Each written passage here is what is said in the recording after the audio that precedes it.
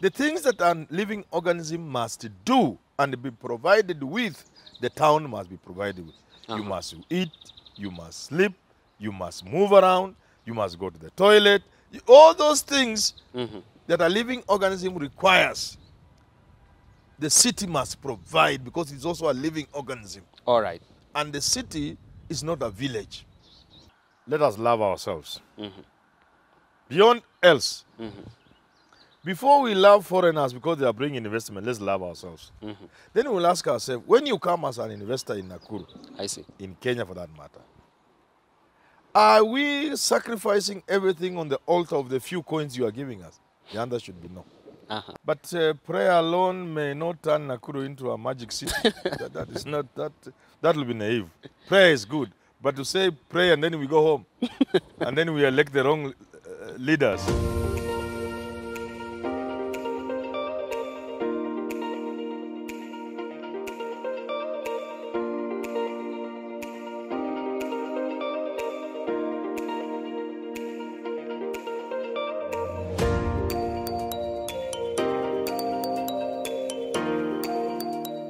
Truly delighted that you've joined us on this edition of Business Glide here on Herman Manyora's channel. My name is Richard Mwenja. Now, half the time, Nakuru County has been termed as the next business frontier. And just last week, President Uhuru Kenyatta conferred it with a city charter. Now, what are some of the low-hanging fruits for this very new city that residents and county leadership are going to reap from?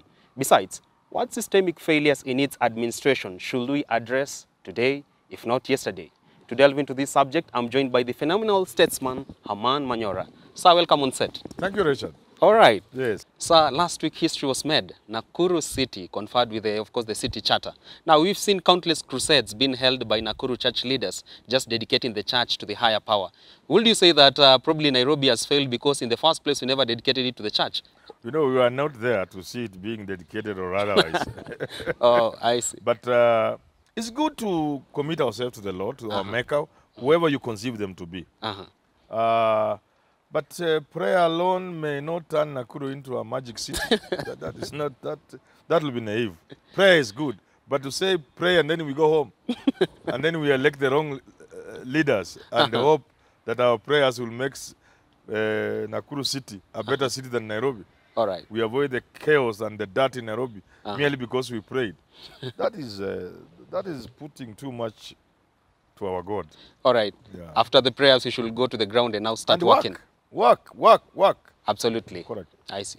With a new city status, of course, there is an increased need to match infrastructural levels or success of infrastructure in Nakuru with that is in Mombasa or Kisumu or Nairobi. Now, this will make the county leadership at least go bigger on borrowing from international lenders and such. How then do you ensure that they borrow in the best interest of the locals, other than just being used as a cash cow? I think, first of all, borrowing is regulated by the law. There's just so much a county government or a city can borrow. So that at least taken care of. What you might be wondering is whether they will do what the national government is doing. I see. Borrow and misuse and squander. For now, we can't tell. We only hope that they have enough history behind them. All right. To make them avoid those kind of blunders. All right. Nakuru residents are a bit on perspective of their business growing a notch higher. Will you say that they now need to work deeper in making business so easy? Now, the ease of doing business should be the key interest of Governor Kinyanjui, other than the case that is in Nairobi. Yeah, well, city status bestowed upon you gives you the link to international donors and lenders and partners. I see. There are certain things you couldn't do under the law that you can now do, meaning the town can grow much faster. I see. But growth should be regulated. I think they should learn from Nairobi and the other cities that the powers you have as a city should enable you to curtail, if not stop certain things that make Nairobi look like a village, not a city. All right. Yeah, so, yeah. Ease of doing business should be their main drive. Business, you know, like, you see, what I mean is, ease of doing business should not be in the traditional sense of how easy is it to get a license. Of course, it must be easy. How many licenses there are? Of course, there must be as few as necessary. If need be, none. And it works in places like Rwanda, Uganda. Nice. Ease of doing business is not just access to loans and other resources. Yeah. It is even as simple as, if I'm doing my business, how much interruptions will I get from hawkers? For example, if I'm a hawker and I'm a Kenyan, how much am I protected from the city askari? You know what I'm saying? All right. Because if you see these towns of ours, some people have given up doing. Let me tell you what happens in Nairobi. Those things you see hawkers selling, some of them wares like umbrellas, they get them from the shops. Yeah, the shops are doing business with the hawkers because they can't rival them. So ease of doing business must also be seen. How clean is the town? You see? How much open is the town?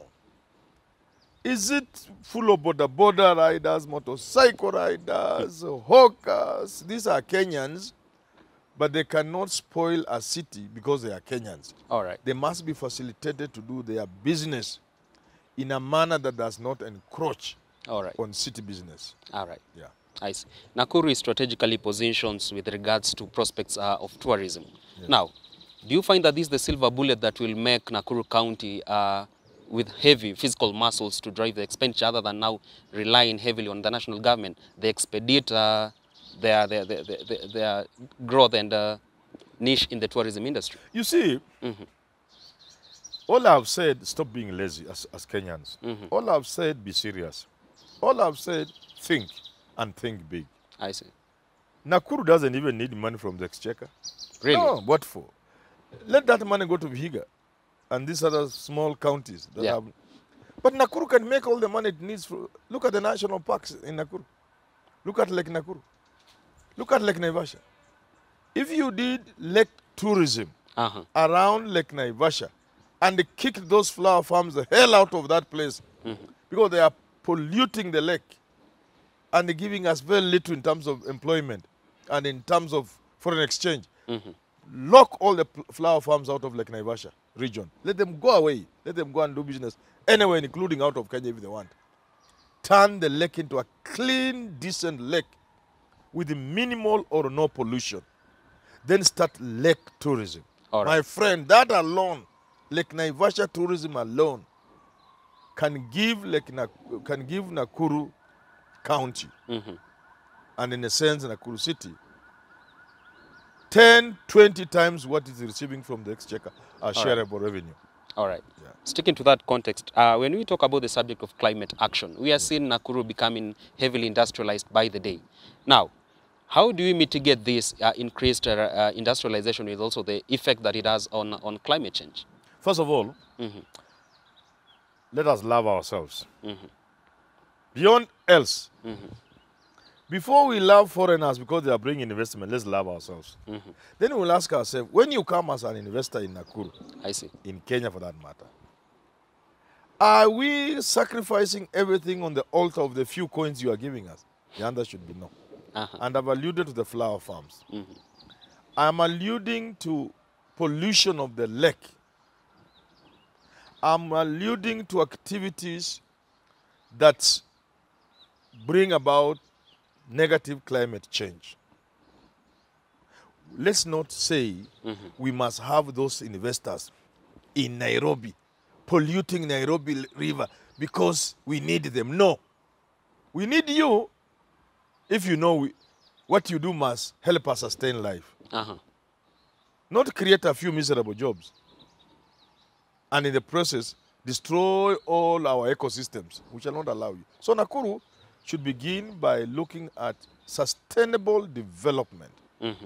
If there are industries, and I repeat, including the flower industry, that is killing fish in Lake Naivasha, that is causing harm to the lake, if they cannot reorganize their businesses, they park quietly And live. And live. We shall show them an alternative site. If they think they don't want to be in those alternative sites, they can go home. How about the hundreds of Kenyans who will be on the brink of losing their jobs if you face out these flower farms? I'm saying I've described them as a few miserable jobs. Just a few, a fraction. Yes.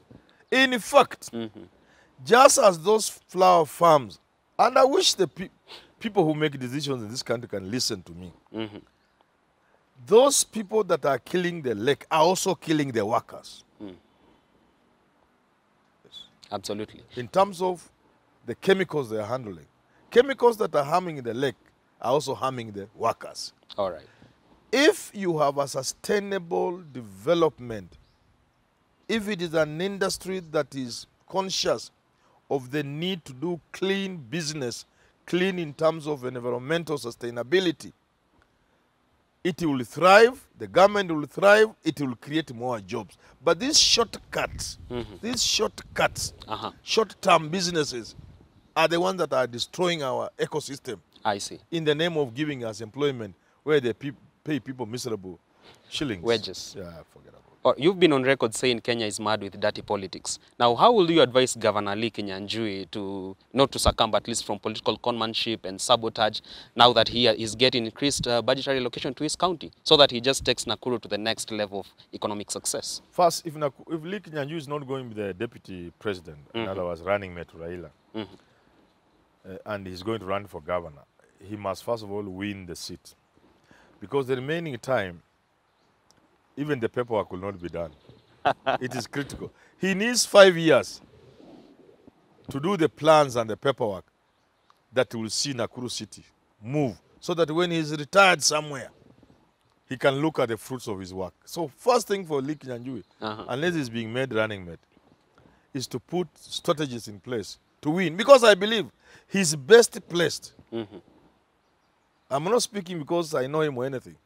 Kinyanjui is best placed to take Nakuru to the next level. Really? I've observed him. I can see how he works. And he's level-headed. And he looks intelligent. And he's a man who can deal with ideas. I've not interacted with him much. But I'm sure another 5 years of Kinyanjui with the city status of Nakuru will be all that the Nakuru people can wish for. All right. Yeah. Former Nairobi Governor Mike Sonko has been on record saying Nairobi is on that path of economic failure due to the cartels who used to mull around City Hall to get some procurement irregularities just in their favor. How will you talk to Kinyanjui to curb such issues of cartels taking over and running the city in their own interest rather than the interest of the residents? That's why I say he has the benefit of history, of hindsight. He knows how Nairobi developed where it is. He knows how the Mzungu left and the Ngorokos took over. He knows how the cartels have evolved over the years. He knows the connection between the cartels and the people in power. He can avoid that. He's starting fresh. He's starting fresh, and that's why I'm saying you need a Kinyanjui for Nakuru. Because he's sharp enough to understand how the cartels evolved in Nairobi. He can avoid that path. He can chart a path of honest service to the people of Nakuru. Honest path. I see. Yeah. All right. Mombasa County, Nairobi County have been largely been pressed by the security issues. Talk of terrorism, gangs, and so forth. But however, for Nakuru, it's a bit more secure. Talk of the vast military barracks that are around the area, NYS institutions. Should you say that now this is the factor that will make Nakuru on a competitive edge than Nairobi and Mombasa? And we should invest more even on securing Nakuru? And Nakuru has so much going for it. In fact, when I was growing up, we used to say repeatedly that Nakuru was the cleanest city. Absolutely. Town in Kenya. The best railway station. So much goes for Nakuru.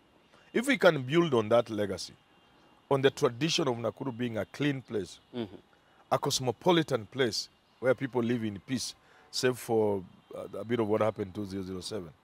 If we can build on the fact that the outlying areas are fertile and agricultural, yeah, you know, and the many things going for Nakuru, he can create a great city. All right. A great city, because the excesses that Nairobi suffer from, including security, Nakuru doesn't seem to face that problem. All right, almost the last. The major crisis in most of our cities is now the slums. Talk of Kibera, talk of Kondele slums in Kisumu. For Nakuru, shouldn't we first address the issue of affordable housing and getting people out of the slums before we go heavy on, say, airports and road infrastructure just so to meet the city status? We first address the housing crisis. I think what we should be saying is, Nairobi is what it is, the chaos. Nairobi is a dirty village. As opposed to a city. Absolutely. Because of the absence of policy and planning. But overall, absence of leadership. Because Nairobi had plans. There are plans for this city. But the leadership has been wanting. So, Kinyanjui, and I'm praying that he wins if he's not going for bigger things. All right. He should provide the leadership that will create the policies, the plans, to avoid the chaos that is Nairobi. You know? I see. So that whenever you are creating an industry, it must be in the right place. It must be properly serviced, including residential areas. When you plan a town, you must know the people who are going to work in that town, where do they live? How do they travel? Where to get their food? Because a town, the best way to understand a town, and small towns like Kisumu, Eldoret, now Nakuru with a city status, should know that a town is like a living organism.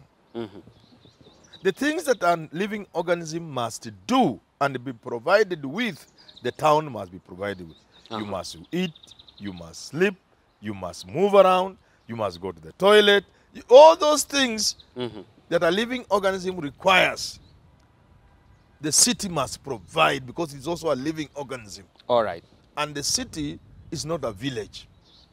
That's why we have bylaws that apply within cities and towns that don't apply within the rural areas.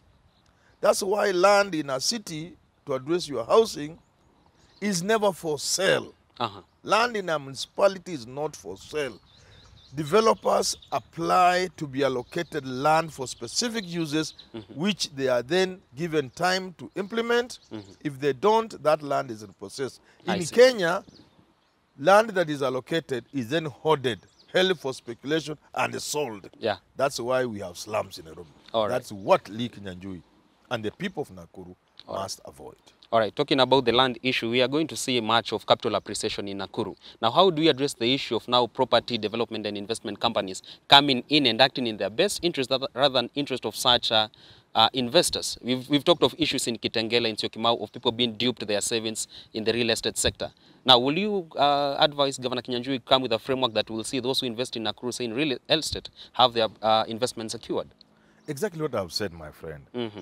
It is relatively cheaper to buy a house in New York, in Tokyo, than in Nairobi. Why?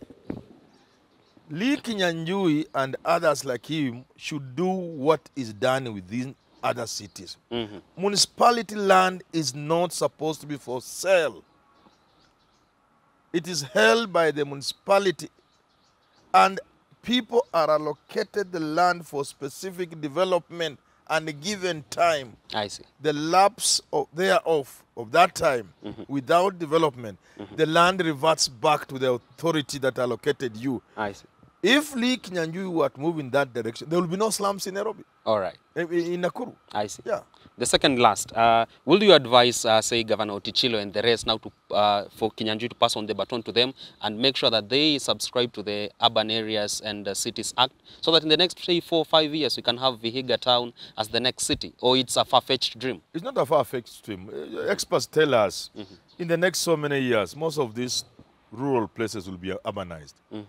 There's so much urbanization going on in Africa, especially in places like Kenya. All right. So whether you want it or not, it has to happen. Nyahururu will simply develop into a city. It's natural, because the trend is heavy urbanization, which Raila has been saying we ought to mitigate.